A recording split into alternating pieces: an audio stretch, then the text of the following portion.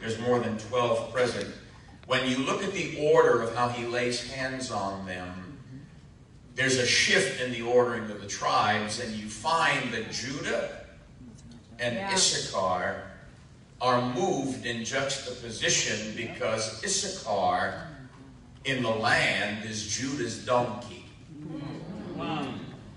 And Judah's donkey lies down between the sheepfolds that Judah cares for. Now Judah is the tribe from which Messiah comes, right?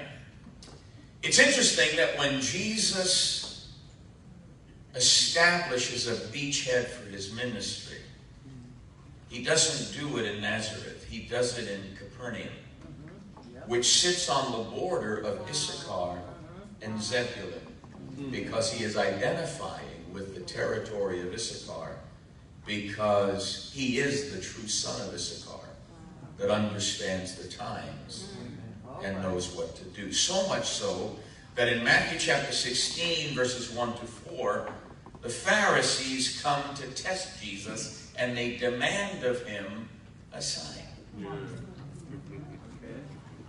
And Jesus said, red sky at night, sailor's delight.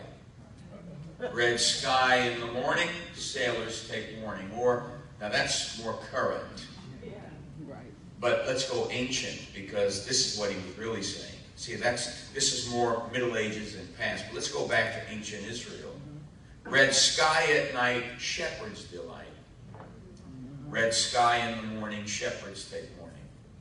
In other words, a shepherd knew that if the sky was red at night, it was safe to take the sheep out and graze the next morning.